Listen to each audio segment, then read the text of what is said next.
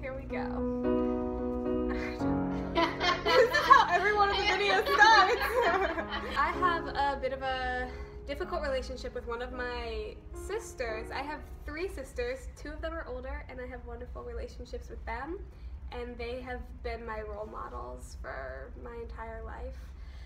But my little sister, oh, I do want to preface anything I say with this. She did have a very difficult start to her life. She's adopted, and she came from a situation that was not great. When she was adopted by my family, I had to be around 5 years old. So she's basically been my little sister for as long as I can remember. When she first came to my house, it was rough. For one thing, we weren't sure if her parents were going to get clean and be able to take her back. So she wasn't supposed to call my mom mommy yet, or my dad daddy, because she had a mommy and daddy and we weren't sure if she was going to go back to live with them. It ended up that she didn't, and I guess that transition was awkward from not being able to call someone mommy and daddy when you're, you know, a year and a half old to being able to. She had a distended belly and caved in cheeks, and I mean, she was a baby when babies are supposed to be chubby, and her teeth stuck straight forward because when she cried because she was hungry, they would just give her a pacifier and she would suck on it, so her teeth grew in straight forward. And she would be crying all the time unless she had a graham cracker in each hand at all times because she was just used to being hungry. She was just the monkey in the middle, I guess, because it was me and my brother was 3 years younger than me, and then she's about a year younger than him, a little less than a year. And so we are very competitive, me and my brother, and she was the one that we always wanted to be on our side, because if it's 2 against 1, obviously the one is gonna lose. So she kind of like had her choice. And we would both like woo her, so that was a lot of our games that we played. And she was also, we were the girls, so anything girly we would do together. She's adorable, one. She is probably the most beautiful girl that I have ever met. And in her words, just to emphasize the point, she likes to say, "Every boy who meets me likes me." And I do not understand that kind of confidence. So I really do kind of admire that about her, that she can just like take any situation and be like, well, obviously everyone here likes me, so how am I gonna get out of this looking like the hero? She's smart in a lot of ways. She has struggled in school a lot, but socially I feel like girl can maneuver her way around and get what she wants from people. It's just like smooth. She's very smooth. She is though. Yeah. She's got a great heart. I don't know. I called her all kind of nicknames like Blue and Poopsy and things that didn't make any sense at all. Like Marvin, I think because one time she said, "I'm starving, Marvin," and then I laughed for like 45 minutes. But I feel weird. I feel weird calling her those childish nicknames and stuff like that now because she doesn't feel like the same person to me now. She's just made some questionable decisions. She's always really been into boys. I guess that's pretty normal, makeup and boys. So she said she was gonna grow up and go to cosmetology school after high school.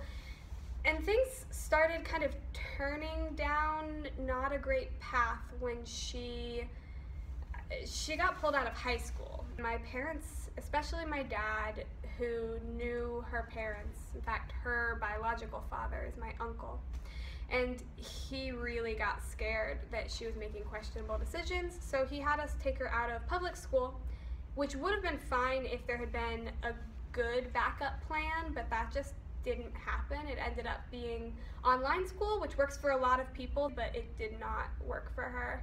So then the next thing you know, she is years behind in her education, and her only interests are still boys and makeup, which I mean is fine for cosmetology school, but you still have to get your high school diploma. But around the time that my parents got divorced for the second time, my sister went to go live with my mom, and my mom made her and her boyfriend promise that they would never be in the apartment when she wasn't, which didn't happen. And again, I don't think that's out of the realm of normal. My mom kind of discovered all this in one traumatic evening. My mom confronted her and she just moved that night. She moved in with her boyfriend's family. He was in basic training to go into the Coast Guard, and so he wasn't even there, but she's still, it's been, gosh, it's had to have been close to a year now. I think that it's interesting with younger siblings because you are connected with them and you do feel responsible for their actions, but at the same time, you have no real say over their life. To a lot of people, being a mother and being in a relationship, that is what they want out of life. And I think maybe it's just because I've seen my little sister go from wanting her own career and her own goals to not wanting that anymore, and it feels like settling to me. I don't want to make it a blanket statement. I feel like she has alienated her family to the best of her capabilities. She doesn't answer my calls anymore. I felt very almost betrayed by her decision, and it really had nothing to do with me. So I shouldn't have felt this way. I don't feel like she's really my sister anymore, which is a lot. Yeah. I kind of first started to notice our relationship was changing, basically immediately after she moved away from my mom. I thought that she was going through weird 17-year-old angsty stuff, but it was not. It was stuff that she couldn't handle on her own, and she was trying to. Which really hurts me because I thought that we shared everything, and apparently our relationship wasn't what I thought it was all along.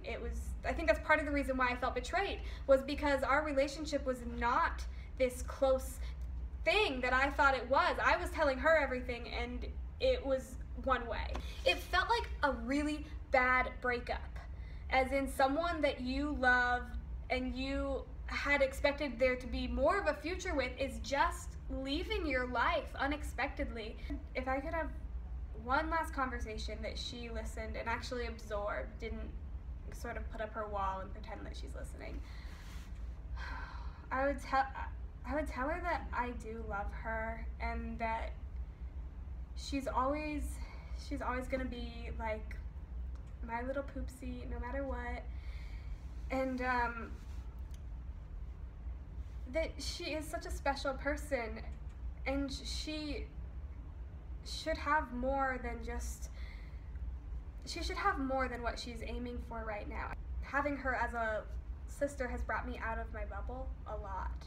I think that I kind of grew up in a situation where both my older sisters were great academically. One of them was super into sports, and the other one was, like, crazy national merit scholar. My little brother is the same way, and she just, by being sort of an outlier, I think she has exposed me to different things. And on a bigger scale, if she can pull this off, and I really hope that she can, I hope that I'm not right in assuming that this isn't going to go well.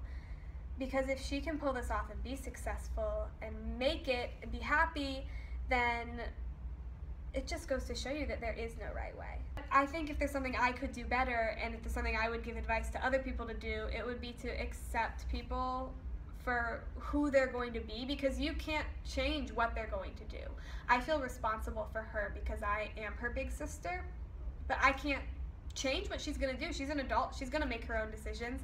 I can't change that. I need to accept her and love her, and she is an amazing person. I want to have a good relationship with my sister, and I think that that can happen in the future. I'm going to keep working on it. It's a struggle that I have in my life that I am excited to solve, because it can only lead to good things. Thank you so much for watching my little story, and keep tuning into our discussion. It's such a cool thing, and I love it. That's it. Yay!